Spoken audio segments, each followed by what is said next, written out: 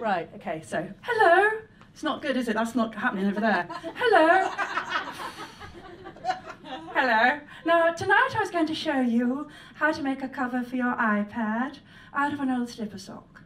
But I'm afraid I've had rather a dramatic week, and so instead I thought I'd read to you from my Sunday, baked scone. Monday, pop to Pickles, the corner shop for a loaf of bread. They have a fine selection of thin white sliced and thick. I chose thick. As the man gave me my change, he put it into my hand directly, rather than onto the counter. I don't know why. Perhaps he was making love to me. I quite liked it. Came home and lay down. Tuesday. I decided not to leave the house anymore, because every time I do, something dramatic happens. I know it sounds silly, but well, nothing silly can possibly happen if I stay at home and concentrate on straightening the tablecloth all morning. I know it sounds silly, but my husband Fred has taken up Sudoku, and I feel safe here at home. And then Fred said, oh no, and then the telephone rang, sorry. And then the telephone rang. Oh, don't worry, Fred, I'll get it. Hello? Hello, are you the homeowner? Why, yes. How many windows do you have? Oh, I say, how thrilling, let me think. Now, we've got a front room with 2 windows, and the other front room has a bay window with 3 panels. Is that 3 windows, or do you say, or just 1? Landing 1, although you'd hardly know it. Fred will insist on piling it high with books. Bedrooms 2, and a kitchen, and upstairs toilet. That's 13. Will that be all? Have you considered a new window system? What's that? Double glazing. That does sound like fun, but I'm afraid I'd have to ask Fred first. Who's that? Your husband? That's when I told a little lie. You see, I'd been at home now for nearly half an hour and I felt boring, and so I told a little fib. No, he's not my husband. He's my lodger. He's busy at the moment with Sudoku. He's got 2 9s on the same line, and that can't be right. It's like living in a nightmare. Shall I call back at a more convenient time?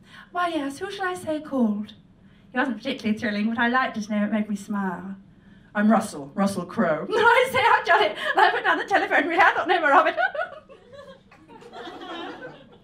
Wednesday. Today I decided to concentrate on spring cleaning. I sponged down the skirting board, dusted the dado rail, and popped a knitted crinoline laid over our toilet roll. Very jolly. But something was bothering me, and for the life of me I couldn't place it. I'd stopped worrying about Cheryl Cole Fernandez such weeks ago now, really. Already managed to remove a blob out of our rug using a cotton bud and steam iron already that morning. And then Fred said, do you have much more cleaning to do? No, not really, Fred, no, just the windows. The windows? The windows? Not really, Fred, just the windows. All 13 of them, unlucky for some, only he hadn't called back. Russell hadn't called back. He wouldn't call back. I'd been such a silly ninny. I closed my eyes, I had a terrible ringing in my ears and a blackness in my mind. He won't call you back, he'll never call you back, he's not going to call you back. And then I realised the ringing wasn't in my ears at all, it was the telephone. He'd called back! I love you. Russell, no! I called back. No, you can't. I'm going to come round and replace all your windows. No! And then we can elope through one of them. But Russell! And then we can live on a houseboat and I'll polish your portholes. No! And you can stand on a river bank in a see-through dress and wave at passers-by. Oh! And we'll get married and the wedding bells will ring out. Ring, ring. Ring, ring. Ring, ring. Ring, ring. Are you going to get that? I don't understand. Or are you going to stand there with your eyes closed and let it carry on ringing all morning? Suddenly I realised I hadn't answered the telephone at all. And then it was too late. Fred got there first. Hello.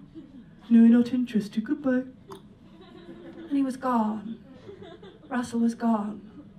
And Fred started playing Scrabble on his own.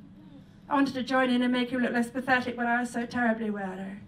Oh, Fred, as I watch you now as you file a threepenny bit to make a propeller for your scale model dreadnought, while struggling to compile a 6-letter word from N-K-E-R and 2 blanks, I realised it never would have been possible with Russell and I. He was a member of the hoi polloi. Would have had me mending his vest and joyriding, whichever it is you do. I better go now, dear diary, and get the dinner on. We're having swan on toast.